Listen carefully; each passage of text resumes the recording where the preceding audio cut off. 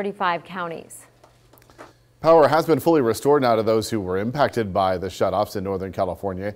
Here on the Central Coast, community members continue to prepare for an emergency power shutoff.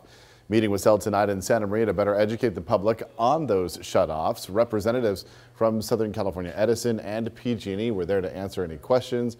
Community members attending the meeting say they believe everyone needs to be aware of the potential power shutoffs. I think we have to be, I don't hold it against them if they have to do it.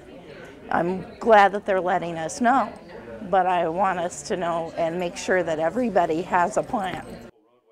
The meetings have been taking place over the past few months. You can visit PG&E's website for more details on how to prepare for a shutoff.